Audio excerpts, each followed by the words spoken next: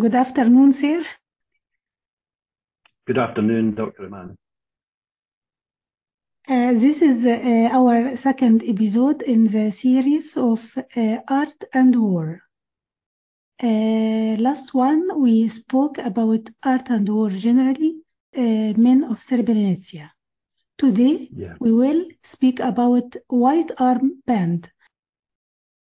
White Arm Band in the recent history. I am Eman Tahawy, I am cardiology consultant, and I started genocide research lastly in Europe from 1939 to 1945. They started to impose wearing certain patches and bands according to a certain population, mainly Jews, year by year from occupied Poland to Bulgaria, passing from France, occupied parts of France, Bulgaria, and the USSR. Some physicians are forced to wear certain patches, and this is a discrimination. This is an early stage of genocide. They discriminate people, differentiate males from females and children, and going to concentration camps. One of the famous books is a medical students' journal written by John Hargrave, and it is published by Imperial College Press. In 1992, after 50 years in Prijedor, they started this discrimination as early as September 1991, according to the ICTY.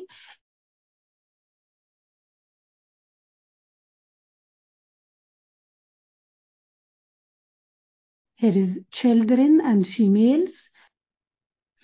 And some witness described what happened in this White House.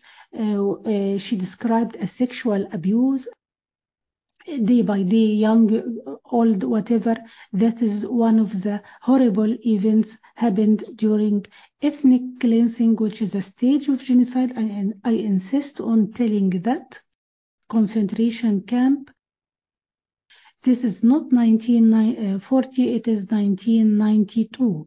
They are almost skin on bone. Their vertebral column is obvious to us, and this is marks of ecchymosis and bruises for some victims. These pictures are taken in secret, and this is the housing or concentration camps from ICTY report.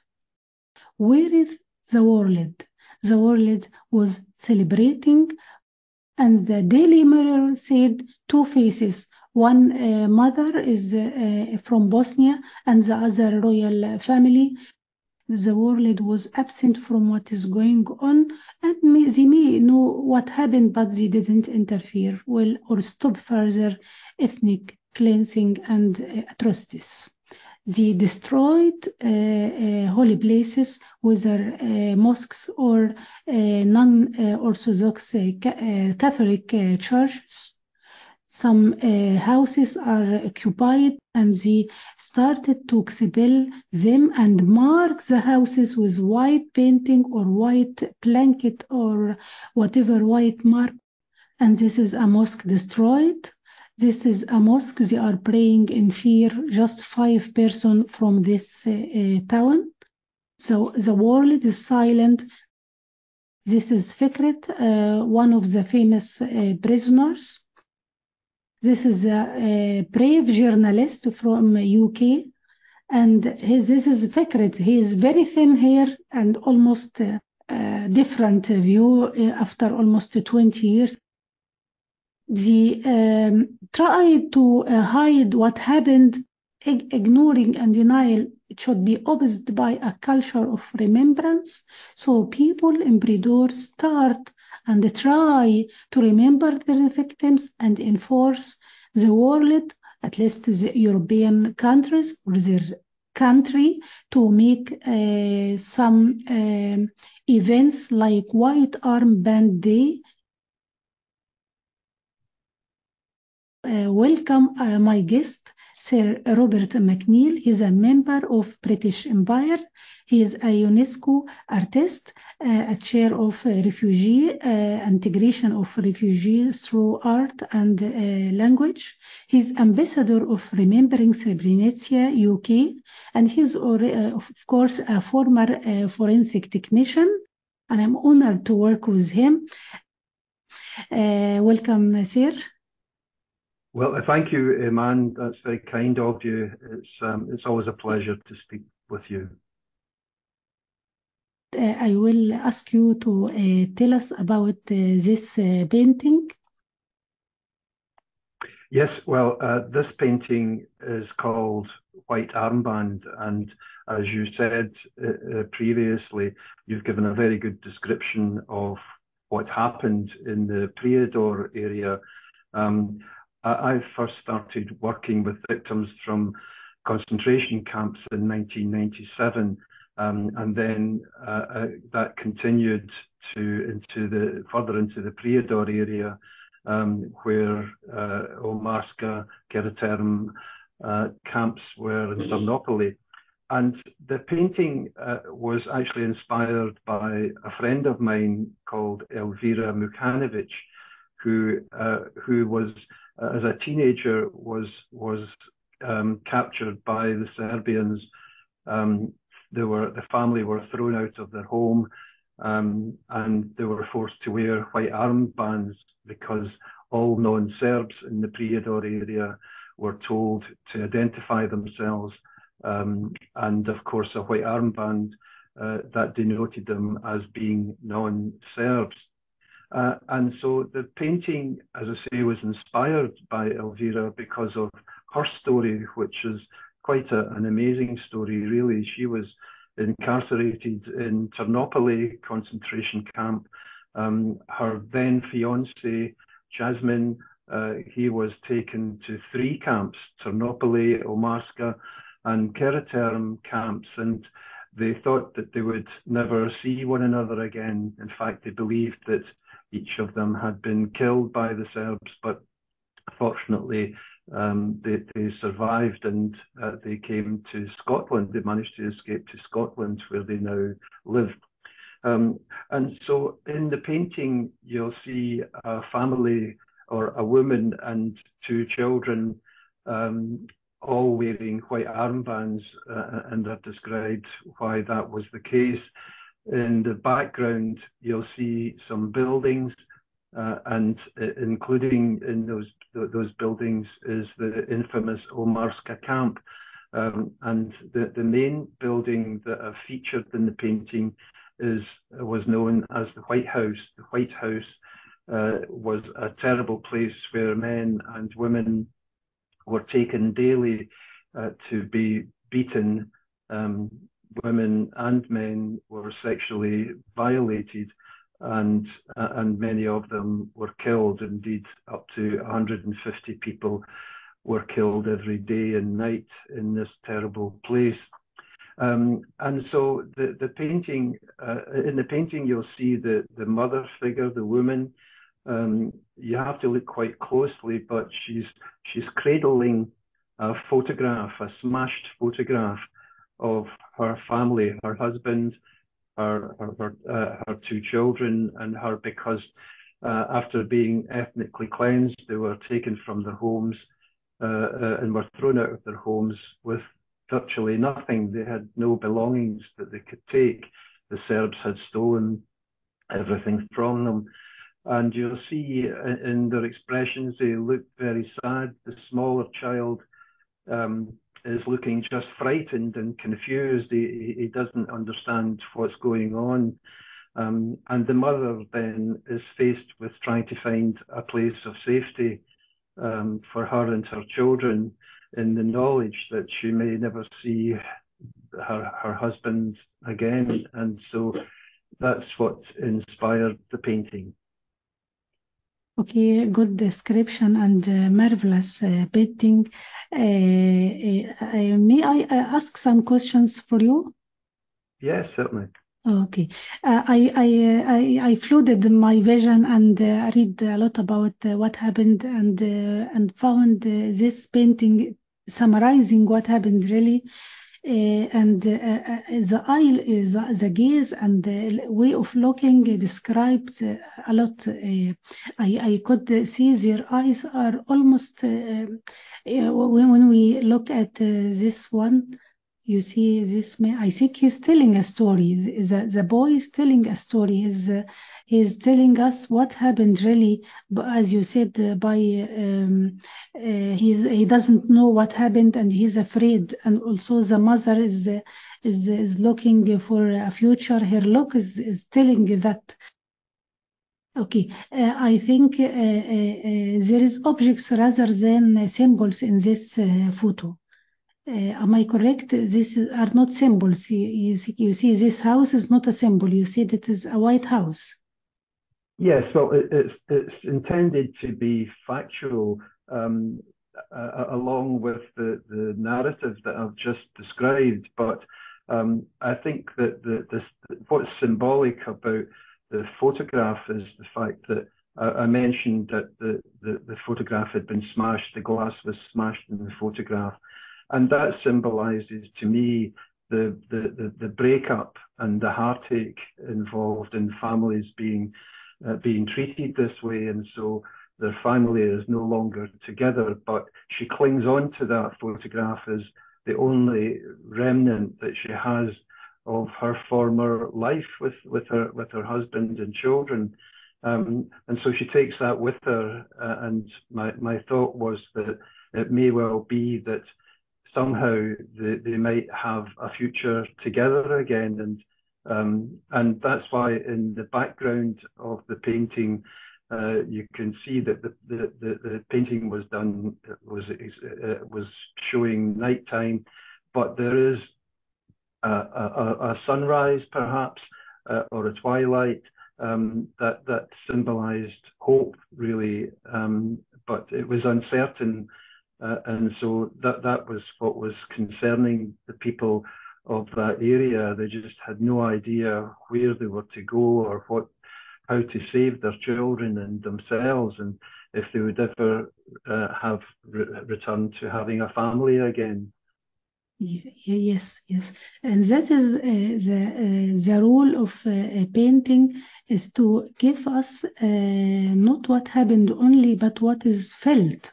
The feeling of victims is obvious in this famous painting. I had seen this on many websites, and speaking about what happened during Bosnian genocide. One of them is remembering Srebrenica, about the early stages of genocide, ongoing genocide in Bosnia. Other websites and Facebook pages, I discovered putting this in what happened in Prijedor. Yes, it is telling a lot. And thank you really for this one about the fate of survivors. There is a possibility to make a new version of the same family in a new life. If you could paint a new one about the current status of this family, almost 30 years after what happened? Yeah, well, that's an interesting question. I hadn't thought about painting an update regarding Elvira and what happened after she was rescued from the concentration camp, and the International Red Cross managed to get both of the Elvira and her husband Jasmine out of the camps, and they then met in a refugee camp in Croatia, where they were sent by the International Red Cross, and it was there that they met one another again, and it was from there they came to Scotland and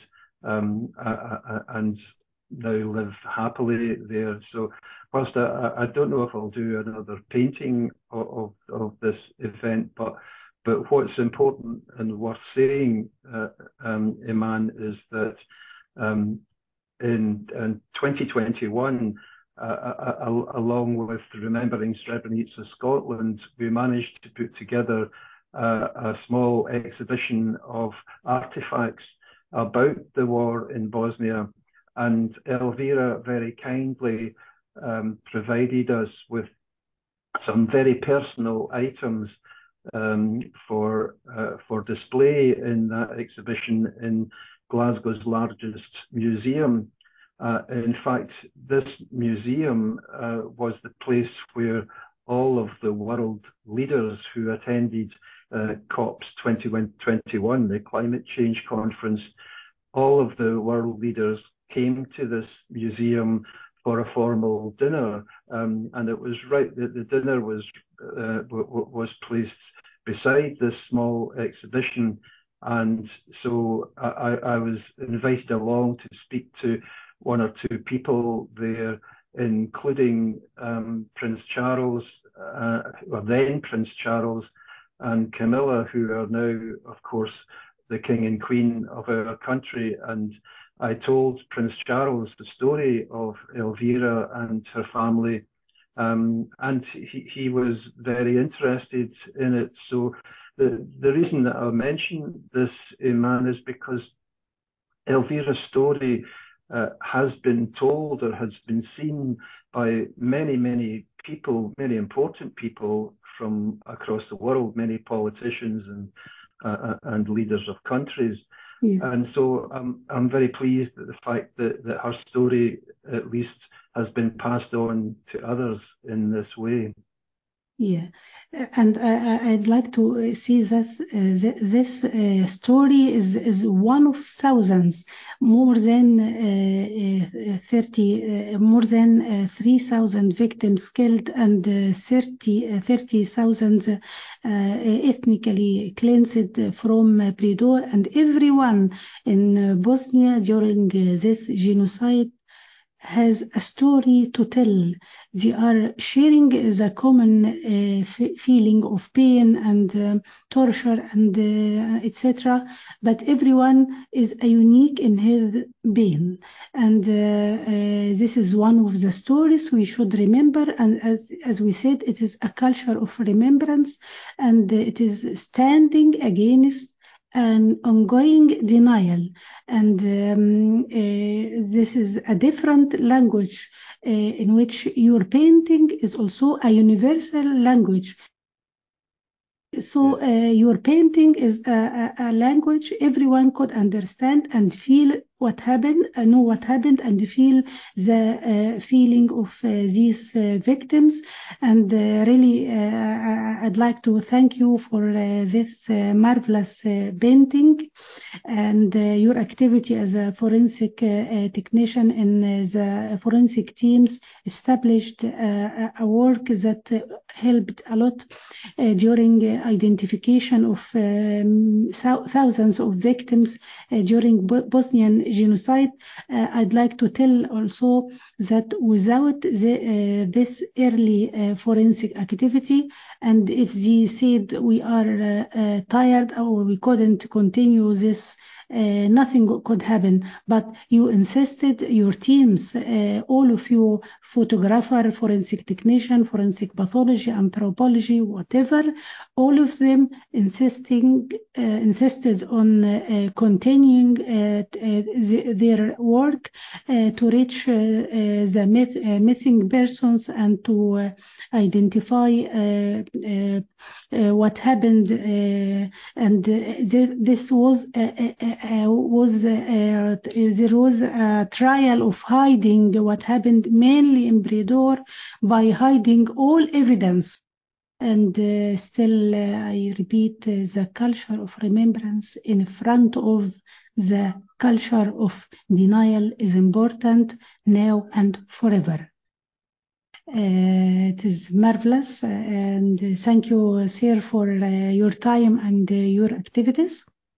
Thank you, Dr. Eman. It's been a pleasure speaking to you again. It's a pleasure to me. Thank you. Okay then, take care. Yes, same with you. Thank you. Bye-bye. Thank you. Bye-bye. Bye-bye.